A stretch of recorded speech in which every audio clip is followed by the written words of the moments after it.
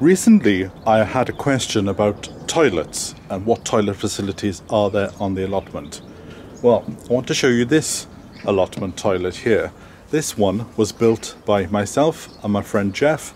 Cost about £800, but some of the materials were donated. So I'm going to give you a tour of the toilet.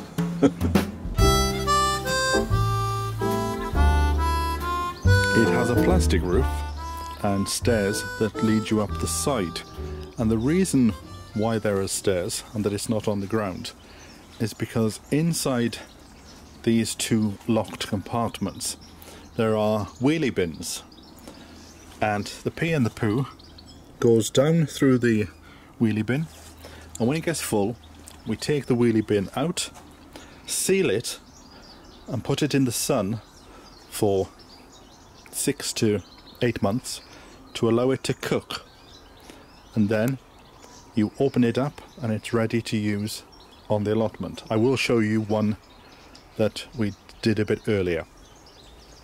So this is why on this occasion you need steps, because you need to raise it, because the problem with any of these toilets is to get the container out, because it's rather heavy, and I've seen some where they have to lift them up and it can go all over the place.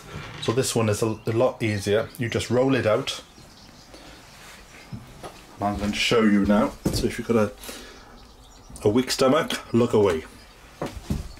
So there it is, the pee and the poo, and when you've finished you put some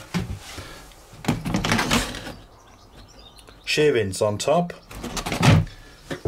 and you just close it and forget about it. We've got a little library in here as well.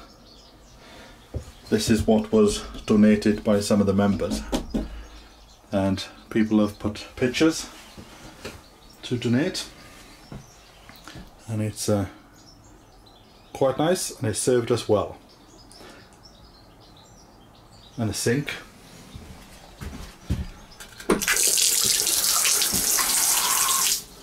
It doesn't take much to clean. You just get a dustpan and brush and brush out the leaves.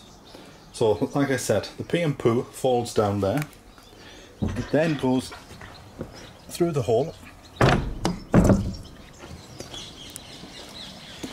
into the wheelie bin, and then when you open that up, the wheelie bin can just be wheeled out, and then you've got your compost. So this is one that I prepared earlier, as they say. So here it is.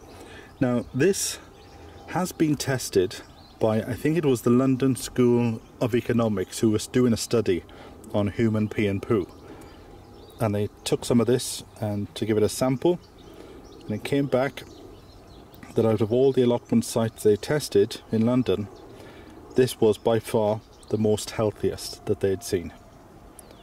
So that now, leave that for 6 to 9 months in the sun, and then it can be used on your allotment. I do know people that have used this method for pumpkins and they've had a great harvest. So do your own research if you're thinking about doing something similar first. So that's it.